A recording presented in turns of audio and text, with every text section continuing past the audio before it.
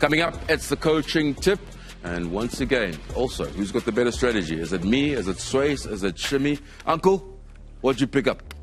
Yeah, look, when we speak about the coaching tip, and out there, it's just an opinion as well.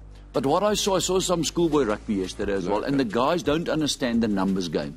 Especially when it comes to this box kicking. If you put 5 guys in for the box kick, you only got a few guys to attack with and all the defenders on their feet. When you say 5 guys, at that breakdown? Yeah, okay. You can never flood or overload the breakdown. Your own ball, eh? On your own ball. Now, a lot of the guys say, yeah, but you got safety first. You need numbers for the box kick. But now you're selling your hand. It's only the box kick. So what does the defense do?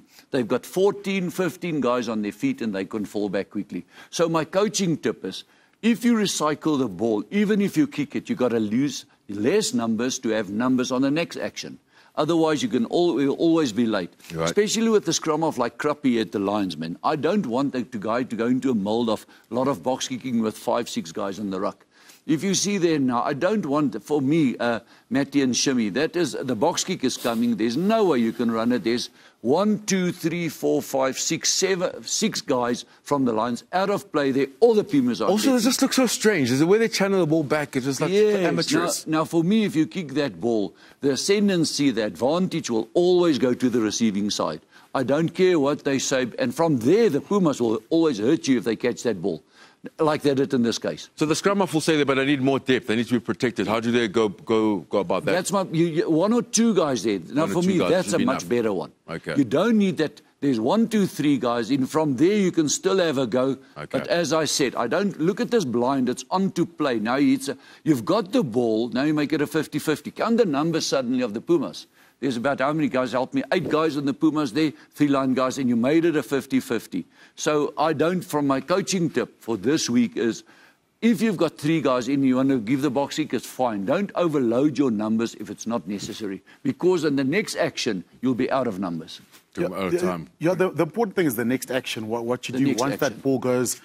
How do you get back into a defensive shape? How do you apply pressure but keep control if the opposition get the ball, you know? I think you see with a lot of box kicks, with scraps, that creates broken field opportunity there. So if the Lions get that ball back, you've got so many Pumas around one area, 2 passes, you're into space, you know. Talking about passes, trust the pass of the weekend. We're running out of time here, boys. Yeah, so it was for me, you know, you talk about players on their feet and the ability to work off the ball. There's certain things that players do to create opportunity. You have a look at BJ Dixon here. So the easiest thing for players to stand back, he puts pressure on Chris Smith. But the amount of Province players working back here, knowing that it is a box kick, you need to protect the catcher here. Bromikis does well. He realizes in a bit of trouble. But look here, that's Quenza Blose. He was actually in that ruck there. He worked hard, back pretty hard, and then get into shape again. Pass of the weekend? Yeah, pass of the weekend. Swys, what do you think? Maybe? Yeah, brilliant pass. I loved it. You know, I say you can never give it no look, but it was just a perfect pass. And talking about, if you have a look at that now, oh man, soft hands, soft skills.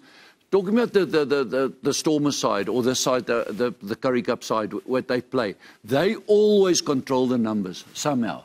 And that's exactly to my coaching tip. You got to think of the next action and the next action as well. And that's an easy one, it's a basic one, but it's a very fruitful one if coaches want to apply it. I think just players on their feet, the ability for the forwards to work hard off the ball. You talk about what you're doing without the ball. Yeah. What's the next action? For me, that's a great example. Lock puts pressure, the whole pack drops back to win that ruck. I think there's 1 or 2 passes. Bromikis gets into shape, shows his hands, animation, and he creates space for the other guys to do the work.